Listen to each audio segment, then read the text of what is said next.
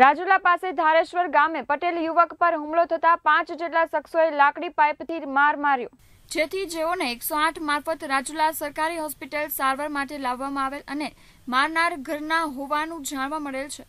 તેમજ ઈજા પામનારનું નામ કૈલેશભાઈ રામજીભાઈ સોજિત્રા ગામ ધારેશ્વર હોવાનું જણાવેલ છે અને ઈજા ગંભીર હોવાથી વધુ સારવાર માટે મહુવા ખસેડેલ છે. ત્યારે આ સમગ્ર ઘટનાની જાણ પોલીસને કરતા રાજુલા પોલીસ તાત્કાલિક રાજુલા દવાખાને આવી પહોંચેલ અને વધુ તપાસ રાજુલા પોલીસ કરી રહેલ છે. Yogesh Kanbar, KTV news, Rajula.